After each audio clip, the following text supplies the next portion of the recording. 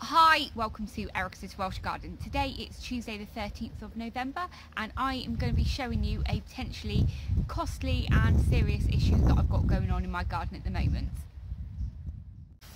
So earlier in the year I put a raised bed either side of my retaining wall that leads down to my patio, and I don't know if you can see here, but about 2 months ago I saw a small crack kind of out here, and then a month later the crack was here, and then now the crack is all the way down here. Now this is a retaining wall that basically is stopping this part of the garden from being in this part of the garden down here.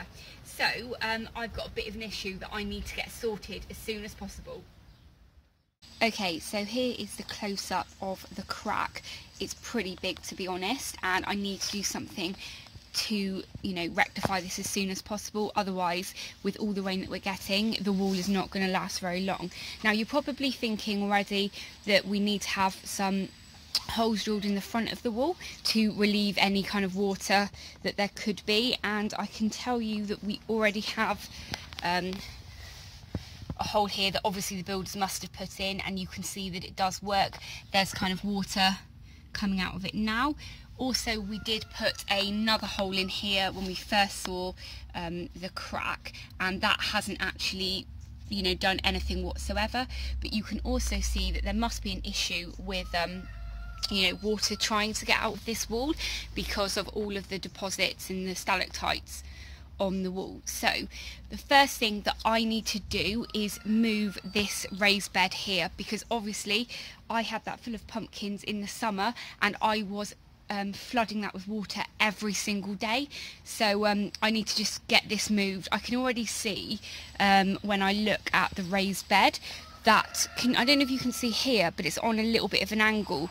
So obviously where this corner has caused the crack, it has pushed down a little bit. So this is what I need to get moved, and yeah, you can definitely see on the right hand side that it has dipped down a bit. Okay, so my plan of action for today is to move this raised bed up to my pumpkin patch, and then I will try and start digging behind that crack and just seeing what it looks like. I'm thinking that hopefully we can just brace that crack and then kind of fill that render where there's the big crack, and then hopefully that should hold up for ever, basically, because I have no budget to fix a wall that's going to fall down. But I've got a couple of builder friends that can probably come around and give me some advice as well. Now I did put my thermodrome garlic in this raised bed, so what I need to do is kind of get those digged out, and then I can get things moving. Now it does look like it's going to rain, and it keeps kind of having massive showers, and then kind of the sun comes out again and there's showers. So hopefully I can get this moved in the next couple of hours. So that's all the thermodrome garlic and a couple of onions pulled up. I also had some kale that, as you can see, was completely annihilated by bugs earlier in the year, but I am going to plant that again because I'm hoping that over the winter those caterpillars aren't going to be around. So yeah, I'm just going to put these to one side and start digging out. I don't know if you've noticed, actually, there's some blue tarp just there. Lloyd is building a shed on where the old pig pen was. If you've seen my previous videos, you'll know that I've got kind of my never-ending water butt is just up there, a sunken bath. So it'd be great once I've got a shed up there, well, when Lloyd's got a shed up there, that I would put all of my stuff in. So it'd be great, because when you're working up in the woodland up there, trying to get all of your stuff from down in the house all the way up there just takes absolutely ages. But anyway, let's get on with this.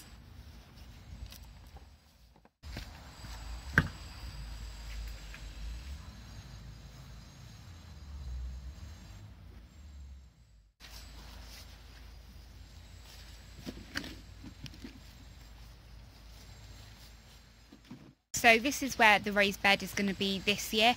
I do imagine though that there's going to be lots of slugs and snails kind of growing in this area that will just crawl up onto the raised bed, but I see this as quite a good place for kind of the next season for it to go, because it's probably going to be quite unlikely that I'm going to get all of this area it's so overgrown, but yeah, all of this area sorted by next year. So it'd be great to go here and I can water it to my heart's content, and I'm not going to worry that any wall's going to fall down.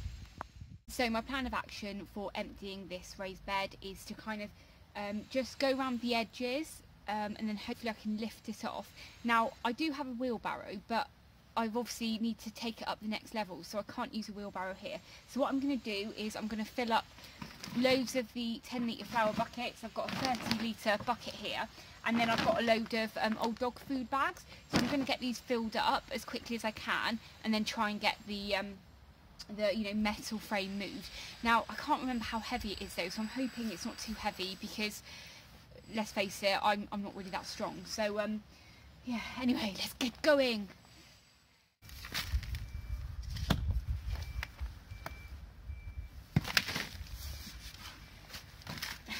The first bucket I've actually filled up. I filled up to the top, which is the one thing I said I wasn't going to do because it's so heavy otherwise. Ugh.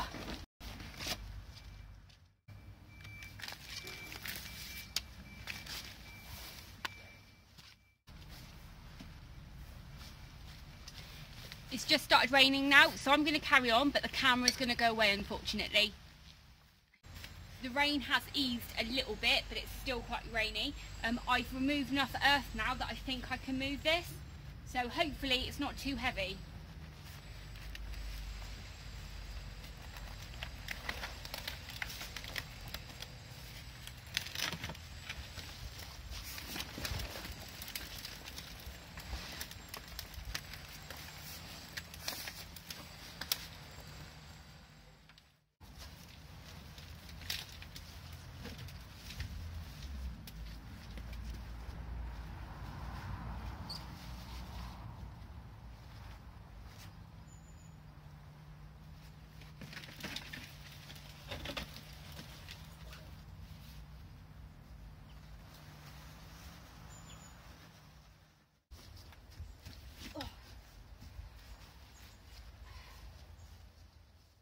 Don't you just love it when a plan comes together? I can't believe how quickly that was, how easy it was. What I'm going to do now is just fill it all up. With the raised bed, when I put it in down at the front, I did put quite a lot of logs and wood at the bottom just to kind of bring the level up a bit, because I didn't have loads of compost. So I imagine it's going to take me a little bit of time to kind of get that, because the spade doesn't go into it. But yeah, we're going to fill it all back up now, and then we can start digging the hole and see what is behind that crack. So didn't I say it's amazing when things go to plan? I've nearly filled up that raised bed now, and I'm about to be able to dig behind the wall. Lloyd just came out to let me know he was going on a dog walk, so we had a quick look at the wall, and we were just having a little chat, and I found something on the other wall. I'm going to have to show you, but it's really not good.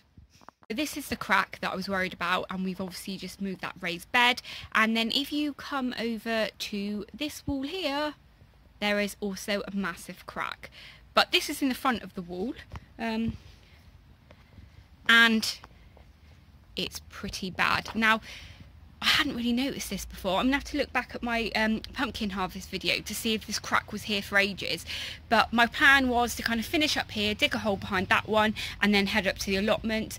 But this crack is pretty bad, so I'm gonna have to move this one. No idea where I'm going to be moving this raised bed to, so I'm just going to have to kind of empty it and put it up in storage up on my pumpkin patch somewhere, but I'm not going to be filling it back up.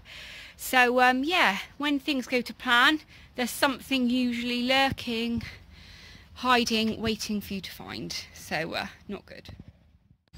Okay, so I'll update you on what I've been up to. It's been about half an hour since I saw you last. I've moved the raised bed from here just to here, and all of the soil that was in there I've moved into the raised bed here. So, by the way, I'm really sorry, it sounds like there's roadworks going on up there. There's loads of people in my area that are regenerating at the moment, so you know, you can't complain because things will get better, but it's a little bit noisy, so I'm very sorry. I put my thermodrome garlic in here. They are very close together, but they were across two raised beds and now they're in one. And at the back I've got the kale that's been absolutely munched. There's 3 garlics in here, and there's another 2 garlics in there. That was where I had my yacons growing, but I'll just leave them in there for now. So I think it is about to tip down. So what my plan of action now for the next kind of half an hour is just to tidy everything up, and then once I've done that I'll come back and just kind of sign off, I guess. Okay, so I've spent another half an hour kind of tidying things up now, so I'm pretty happy with the way I'm leaving it. I've got about an hour before I need to go and pick Stan up from school, so I think I'm going to still potter around out here, but I'm not going to do any more filming because I'm quite conscious that this is probably quite a long video. What I'll be doing now though is kind of getting in contact with some builders, and I will give you an update on the wall.